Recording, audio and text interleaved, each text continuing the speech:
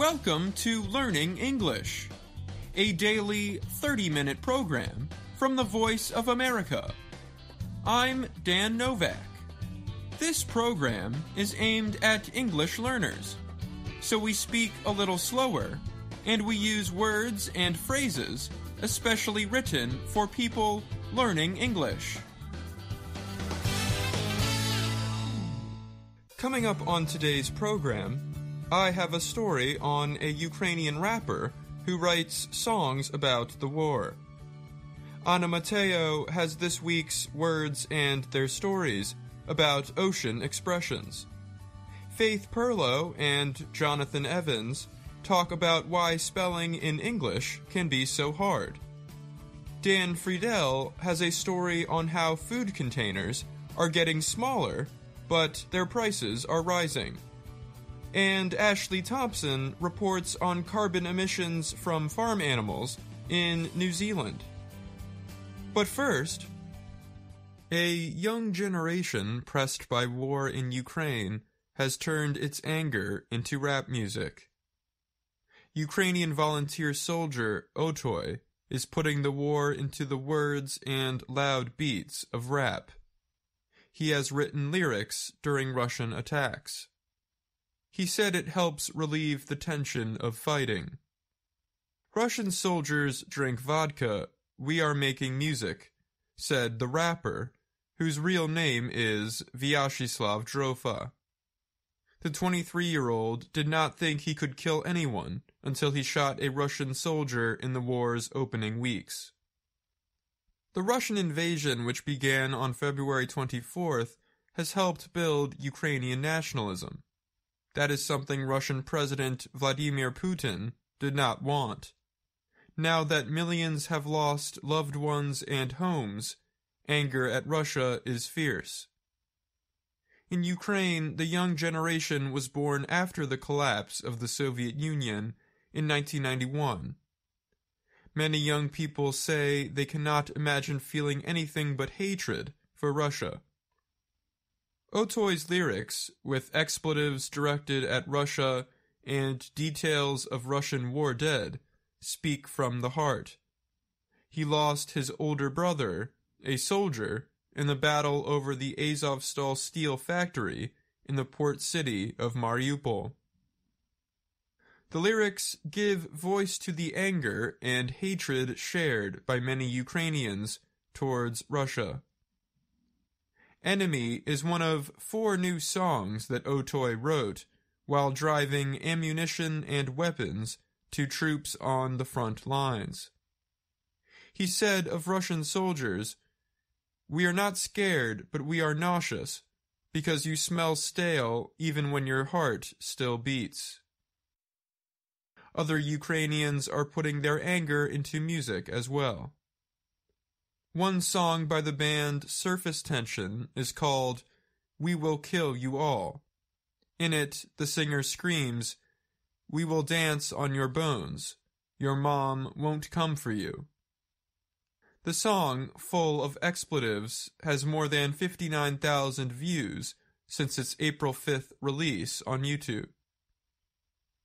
25-year-old Irina Osipenko was among those at a music event in Kyiv meant to raise money. She was there to watch Otoy. She said she has only hatred for the Russians. "I hate them, and I'm sorry it will never change," she said. "I will explain it to my children, and I hope that my children will explain to their children." Otoy's older brother, Dmitry Lisen, is missing and believed dead. He was a fighter with the Azov Regiment, among the groups that defended the Azov steel plant for nearly 3 months. The defense of the plant came to represent Ukrainian resistance. Otoy dedicated his song "Find My Country" to Azovstal's defenders. He rapped in English with the aim, he said, of reaching people all over the world. Otoy is also working on a collection of songs, mainly written while supplying ammunition to troops in the East. fighting has worsened there since Russian forces were pushed back from their early offensive on Kyiv. Subjects of the songs include life at war and friendship among soldiers. Other songs are about wartime life for civilians and fighting for Ukrainian freedom. He said the songs have the smell of war dust. I was actually lying on the ground under the airstrikes and bomb shelling, Otoy said. He added that he could feel the smell of, like bombs, dead bodies, and dust, blood, and other stuff. This is the best way to show your hate, I think, said Otoy. On this program, we explore words and expressions in the English language. Today, we talk about the ocean. Oceans are amazingly large, deep bodies of water. When talking about some of the deepest parts of the world's oceans, much is still not known. With something so big and full of wonder, it is not surprising that English has several expressions that use the word ocean. For starters, we can simply say oceans of something to mean a lot of something. For example, Timothy will have oceans of problems if he does not find a job soon. He is racking up oceans of debt. Naturally, it is very common to use the word ocean in expressions that describe very large, seemingly limitless things. For example, my love of reading is as big as the ocean. I really love to read.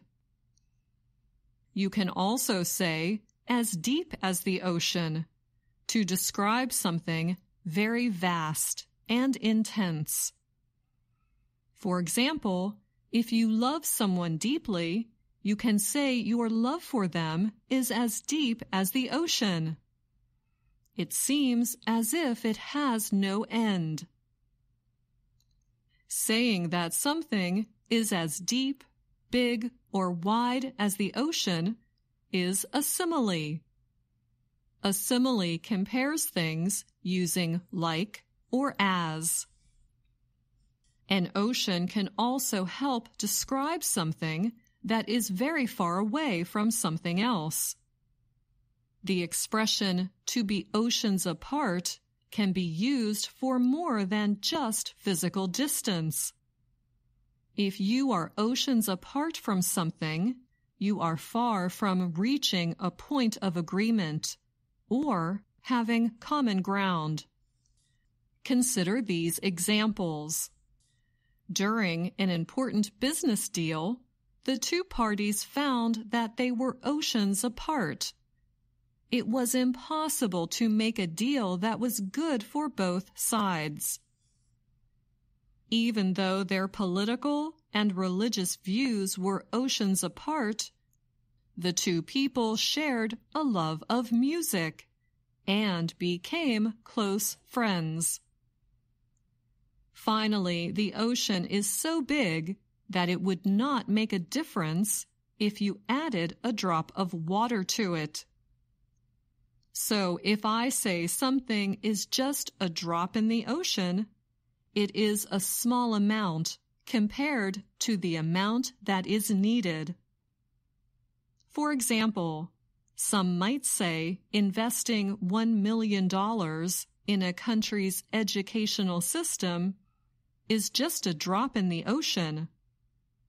Millions more dollars will be needed to make real change. And that's all the time we have for this Words and Their Stories. Until next time, I'm Anna Mateo. Recently, 14-year-old Harini Logan won the Scripps National Spelling Bee in the United States. She correctly spelled 22 words during a 90-second spell-off. The words included creatophyte, exomer, saccharose, and finally the winning word moorhen, which means a female red grouse bird. Most Americans, however, would find it difficult to spell any of these words. From an early age, native English speakers know there are clear differences between how words are pronounced and how they are spelled. But they do not know that the difference is unique to English among major languages. Languages like Italian or Finnish can be spelled more easily because each letter of the alphabet matches to one sound. Students studying these languages can have 90% reading accuracy after the first year. That information comes from Philip Seymour in the British Journal of Psychology.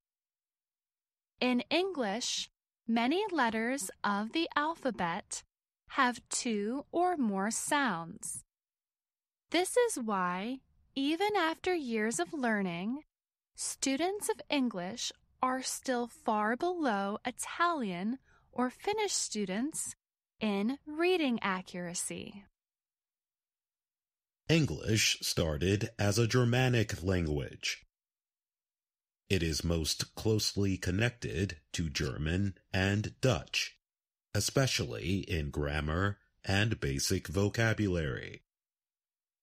During the Norman invasion in the 12th century, Old English was spoken, but French was used in government and legal documents.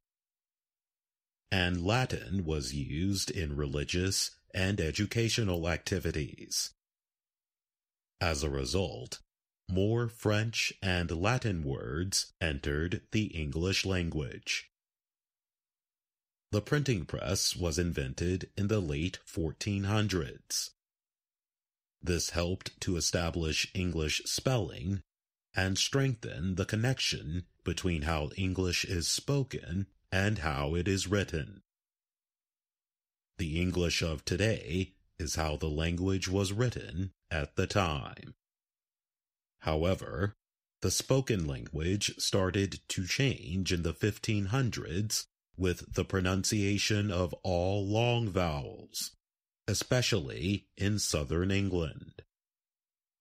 For example, the word bite was pronounced closer to beat in 1400, before changing through the years to its current sound. The effect was that the English language had old spellings, but new sounds.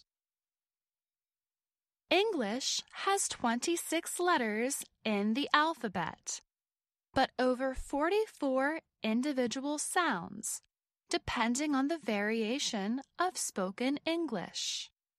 There are several sounds represented by only one letter. For example, the letter C can sound like an S, as in city. And it also sounds like a K, as in cat. If that is not hard enough, let's try to pronounce the letter X as X in box, as gz in exam, and just z in xylophone. There are only 5 or 6 vowel letters in the English alphabet. They include A, E, I, O, U, and sometimes Y. But there are 20 different ways to sound them. For example, A double O sound in English can be pronounced as oo, as in the word boot, or as in the word book. These sounds are formed by air moving through the mouth and throat freely. In the study of language, called linguistics, teachers use a drawing to represent the mouth and show where vowels are formed. At the center is the most common vowel sound of It is the most relaxed and natural vowel. It takes almost no effort of the tongue or the throat to create the sound. Brian M. Seitzema is an associate pronouncer for the Scripps National Spelling Bee. He observes that since it takes little effort, the sound often makes its way into pronunciations. For example, the word please often turns into please when someone is trying to call attention. This is another reason why spelling in English is so difficult. In the United States, India, Britain, and Japan, people are starting to see smaller containers and higher prices for food. The cost increases are affecting snack food, cheese, drinks, soaps, and more. Economic experts say the changes in package sizes are a result of inflation. They call it shrinkflation. In the U.S., a popular kind of facial paper once had 65 sheets in each box.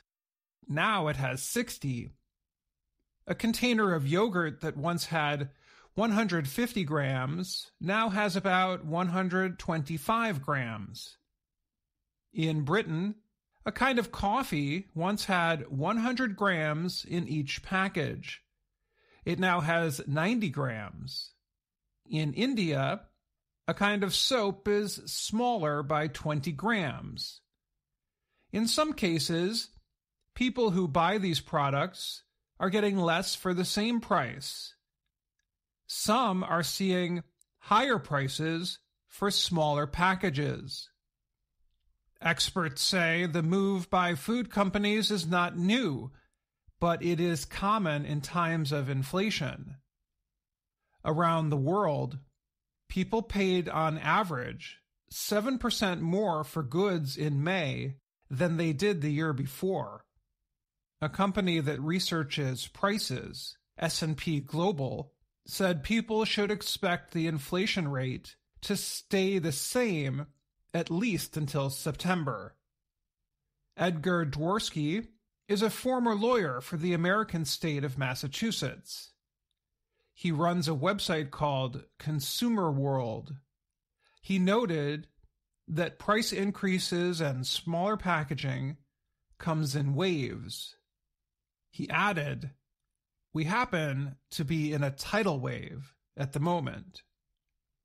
Dworsky said he started seeing smaller food containers last autumn. He notes coffee containers have less coffee, and bathroom paper has fewer sheets. Many companies that make these goods create smaller packages, but also change the words on them to make them seem new or better, Dworsky said. One kind of corn snack made by PepsiCo is called Fritos. They recently had a party-size bag that contained about 510 grams. New packages are still called party size, but now they only have 439 grams. PepsiCo did not answer questions about the new size when asked by the Associated Press. But the company did say the bottles for a drink called Gatorade were made smaller so people could hold them more easily, not because of inflation. Large consumer goods companies Kimberly-Clark and Procter & Gamble also did not answer questions. But in Japan, the company that makes snacks called Calbee said the cost of materials was responsible for a price increase of 10% and a size decrease of 10%. Calbee makes soy and vegetable snacks. In India, Dabur India has been open about its changes. Bias Anand is head of communications for the company. He called the price increases and size decreases down-switching. People around the world have been noticing shrinkflation. They have taken photos and shown examples of it on social media. Many people say they are changing the way they buy food. Alex Aspaker in the American state of Ohio is saving money by buying larger amounts of cheese and cutting it himself instead of buying cut cheese. He said he has been surprised by how quickly the changes have happened. I was prepared for it to a degree, he said, but there hasn't been a limit to it so far. Experts say prices may go down, but it is not likely packages will get larger. Upsizing is kind of rare, Dworsky said. In some cases, experts say, costs for food manufacturers are going up, and they need to pass that on to buyers. But some companies might just be seeking higher profits. Hitendra Chaturvedi is a business professor at Arizona State University. He said he knows some companies are having trouble finding workers and paying higher costs. But he noted that PepsiCo's profits rose 128% in the first 3 months of 2022. I'm not saying they're profiteering, but it smells like it, he said. Profiteering means selling things at very high prices at a time when they are hard to find. Chaturvedi questioned, are we using supply constraints as a weapon to make more money? New Zealand recently released a proposal to put a price on gases released from agricultural activity. The move is part of an effort to deal with the country's biggest sources of greenhouse gases, sheep and cattle. Greenhouse gases, including carbon dioxide and methane, are believed to cause warming temperatures in the Earth's atmosphere. The measure would make New Zealand the first country to have farmers pay for emissions from farm animals, the Ministry for Environment said. New Zealand, home to 5 million people, has about 10 million cattle and 26 million sheep. These animals release gases such as methane. Nearly half of New Zealand's total greenhouse gas emissions come from agriculture. But agricultural emissions have previously not been part of the country's emissions trading plan. This has led some to criticize the government's willingness to stop the greenhouse effect, known as global warming. Under an early version of the plan, which was put together by government and farm community representatives, farmers will have to pay for their gas emissions starting in 2025. Short and long-lived farm gas will be priced separately, although a single measure to calculate their volume will be used. James Shaw is New Zealand's climate change minister. He said, there is no question that we need to cut the amount of methane we are putting into the atmosphere, and an effective emissions pricing system for agriculture will play a key part in how we achieve that. The proposal includes incentives for farmers who reduce emissions through feed additives, while on-farm forestry can be used to make up for emissions.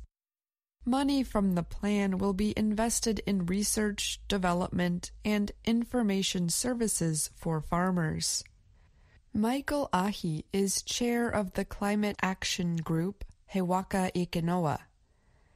Ahi used the term sustainable, meaning involving methods that do not completely use up or destroy natural resources, to describe the plan.